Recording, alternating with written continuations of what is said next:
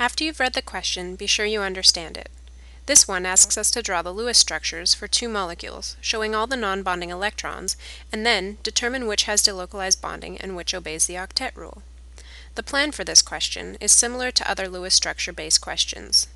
Find the number of valence electrons for each molecule, draw the structures, being sure to include all electrons, and locate any formal charges. Then answer any additional questions. Let's solve this question. NO2 has 2 oxygen atoms with 6 electrons each, for a total of 12, and 1 nitrogen atom with 5 electrons.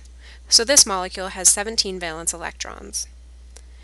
NO2- is the same, except it has a negative charge, which counts for 1 extra electron, for a total of 18. Now draw the Lewis structures. Connect the atoms, then use the remaining 13 electrons to fill as many octets as you can. The nitrogen atom is still 3 electrons short of an octet. The oxygen atoms will have to share some of their electrons, but since there's an odd number of electrons, we can't give the nitrogen a perfect octet. It will either have one more than an octet or one less.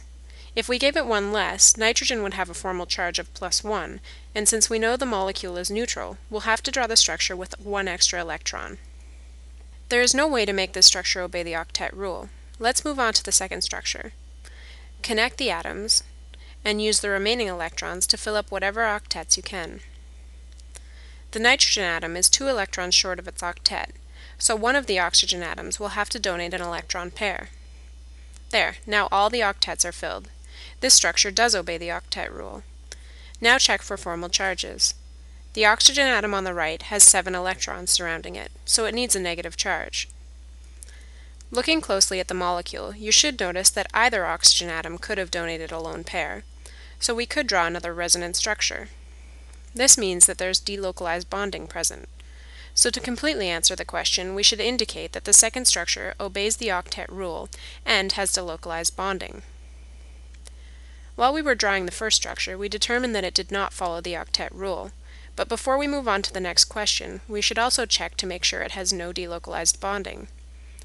Try to move one of the double bonds or lone pairs in that molecule to get a new resonance structure. You'll find that there is no way to move any of the electron pairs without changing the overall charge of the molecule. Since all resonance structures must have the same overall charge, there can be no resonance structures or delocalization here. Make sure you didn't forget to draw in any electrons or formal charges, and you're done.